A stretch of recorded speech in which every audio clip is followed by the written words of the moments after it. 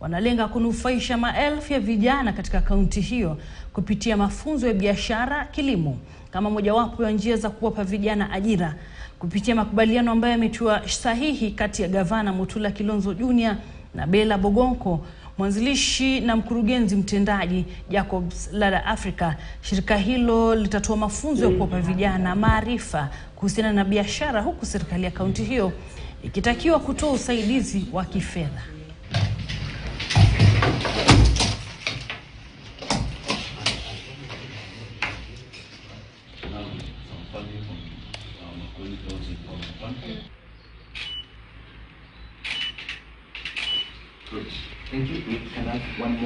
Kitu ambacho vijana wamekosa ili wafanye kilimo ni fedha, na wafadhili ambao watawasaidia kwa akili, kwa maarifa, ili wafanye kilimo na pia waweze kupata ajira na kupata soko.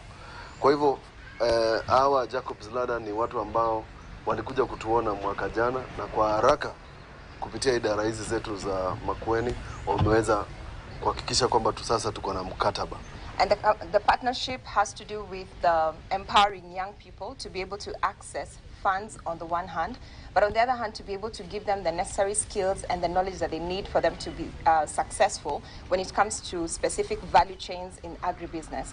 We're starting off with aquaculture and poultry. We'll move on to beekeeping and other value chains. But the vision really is to be able to ensure that young people in Makueni are able to access resources to enable them to create sustainable livelihoods. Na shinikizo inaendelea kutolewa kwa mkewe Rais